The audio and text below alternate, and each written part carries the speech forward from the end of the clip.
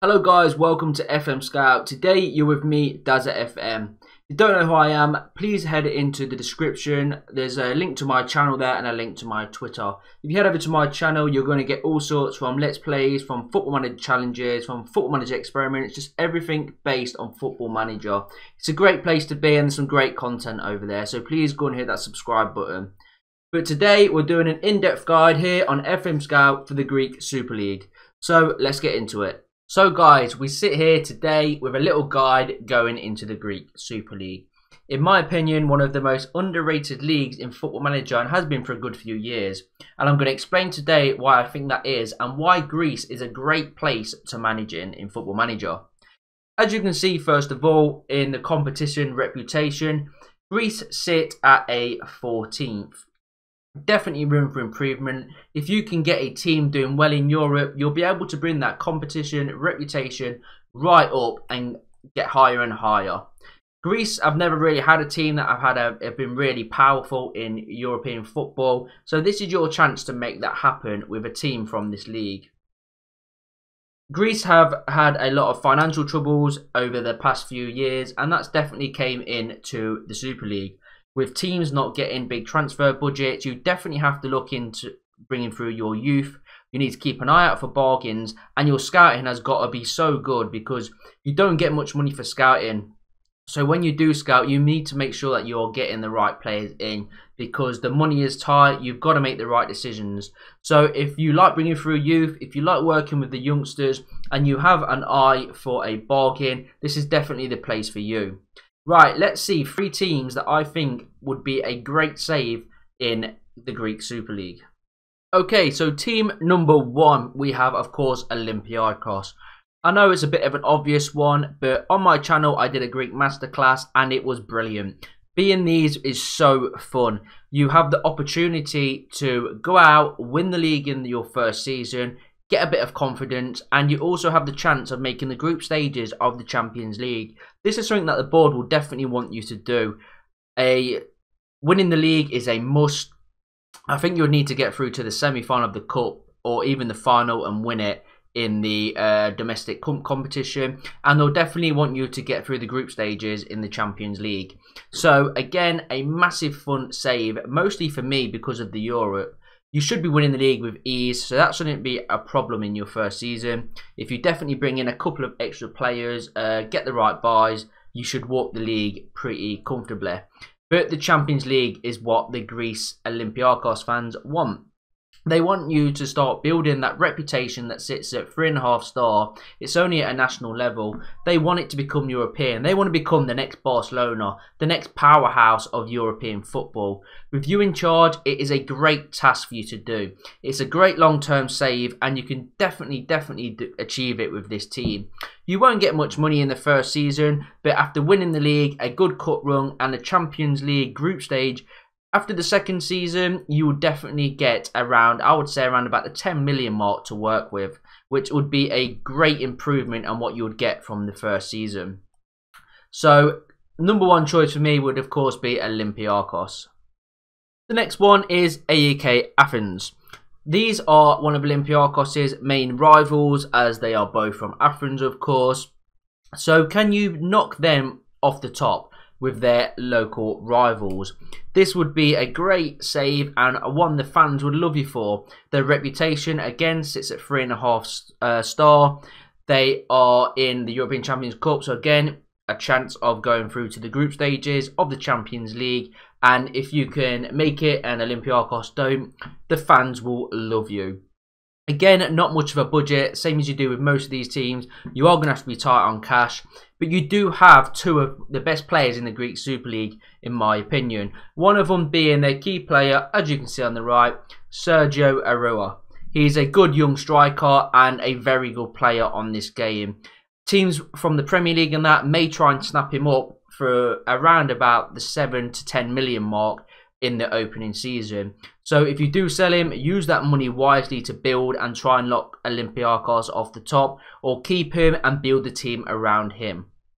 And a third choice for me is Panathinaikos. This team, I think in the last 20 years, are the only team to knock Olympiacos off the top for 2 of them years. They've won it twice in the last 20 years. They sit at a 3.5-star reputation as well. They're in the Europa League, but this is definitely a team you can build on. At the start of the season, they do start on -2 points due to a fact of a crowd. They couldn't control their crowd at one of the games, so they got -2 points. So it adds that bit of an extra task onto this save. Trying to knock off the likes of Olympiacos, PAOK, and AEK Athens. These are, I think, about 4 favourites to take the title, even with starting on -2. Once again, the transfer budget is going to be thin. So you're going to have to look to your youth, bring through your youngsters, get them on a good training regime, ready to take Europe and Greece by storm. These are my third choice in the Super League. But any of these 3 teams are a really, really good save. Not just domestically, but to be able to take them to the next step in Europe, which is what the Greece fans really, really want now for their league. If you are looking for a Greek Super League extra challenge, how about newly promoted side Apollon? These are, with the bookies, 1,000 to 1 to win the league and one of the favourites to get relegated in the first season. So in your first season, you just want to stay up, build a solid team, get a tactic that works. They're only at 2.5-star reputation, and they're not in no continental competition. So you have no need to worry about any other competitions. Just focus on that survival and building a young squad ready for, 2, 3, maybe 4 seasons, ready to be competing for their European spaces and ready to be competing with the likes of Olympiacos and AEK Athens. So if you're after that extra tough challenge in Greece, this is definitely a team for you. If we look into the Greek Super League rules, guys, there's not much difference between most leagues around Europe. There's 16 teams in the league and you have to play each other twice, which means you'll play 30 games throughout the season. Of course, it's 3 points for a win and a single point for a draw. In each game, you get 7 subs to be named on your bench, but you can only use 3.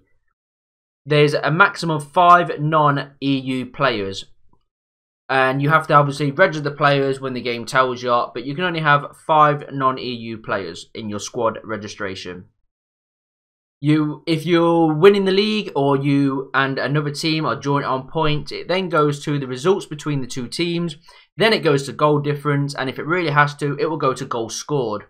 The bottom 2 teams from the league are relegated into the Greek B League, and of course they will be replaced with the champions of the B League and the runners-up of the B League. Right, a very important one for me is the European qualification. Obviously, with the teams that we've said that would be good saves, you want to have good European journeys as well as good domestic journeys with them. So this is the continental qualification ruling for the Greek Super League.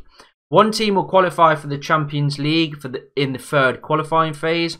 1 team qualifies for the Champions League in the best placed 2nd qualifying phase.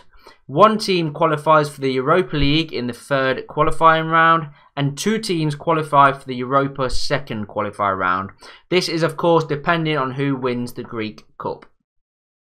Of course, it's 1 match ban after 4 yellow cards. That's I think in the Premier League it's 5, so that's a nuance. So you need to be a bit careful. Watch that discipline because that can easily get you match bans. And after that, it's 1 match ban for every 3 additional yellow cards and 1 match ban for a red card.